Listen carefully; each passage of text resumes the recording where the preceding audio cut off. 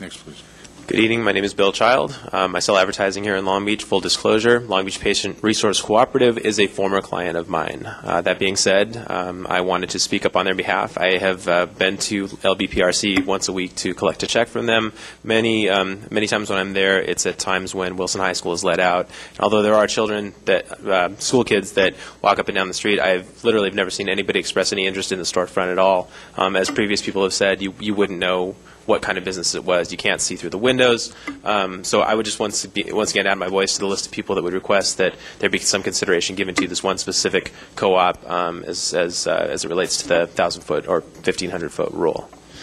One last final point. In high school, my girlfriend was 50,000 feet away from the school. I had an off-campus pass in a car, and I think the difference between 500 and an extra 500 feet, I don't think really is going to make that much difference to somebody that was intending on trying to get into trouble anyway. Thank you.